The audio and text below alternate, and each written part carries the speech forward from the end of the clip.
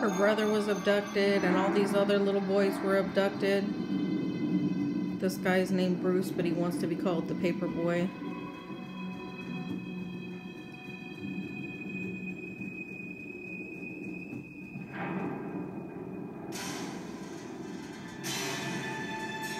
The black van. It's either a black van or white van. Like, some weird shit like that.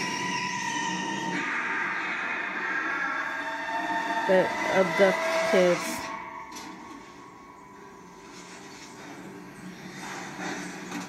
And that's his sister. She's psychic. She picks up things.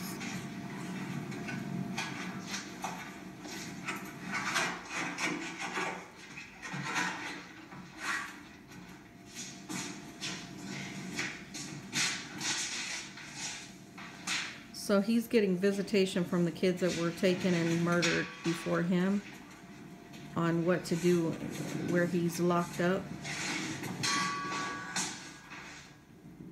And one gave him a phone call. So the black phone doesn't work, but it works on the spiritual realm.